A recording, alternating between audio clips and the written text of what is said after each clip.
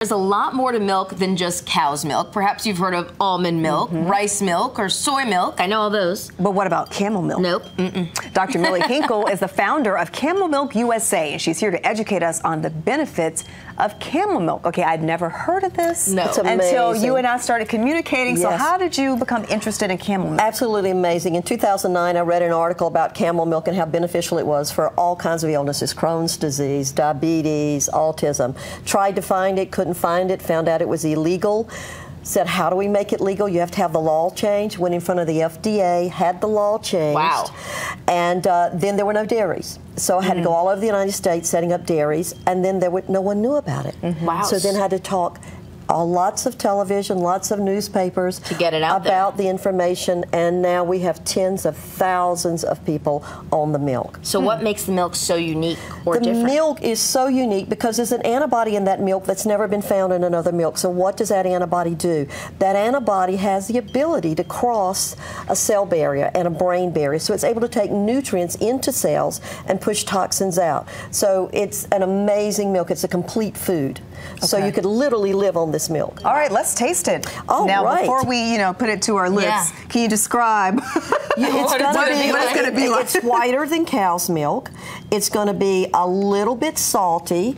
So let's see what you think. It is it is a medicinal I'm so milk, nervous right now. which means that you just don't drink a lot of it because it's such a healing milk. And so it tastes like milk. It tastes like milk. Tastes like milk. I was feeling I got all nervous for nothing. If you give it a little bigger gulp, I taste a little bit of what she was talking about. What did you say? It was like a little bit of a salty taste. A little bit of a salty taste. Nice. Now you brought in nice milk. Some chocolates. So there's creams, there's lotions, there's chocolate made from it. Now this is the most expensive chocolate literally in the world.